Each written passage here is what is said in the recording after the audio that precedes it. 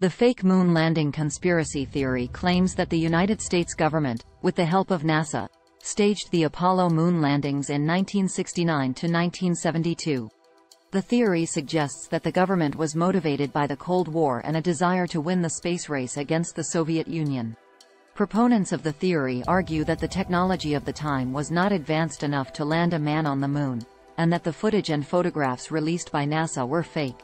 They point to supposed inconsistencies in the photos and videos, such as shadows that appear to be going in different directions, and the absence of stars in the background.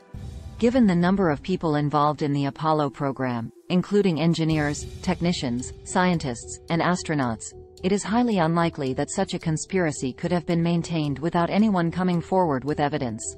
But you never know, and it's hard to decide.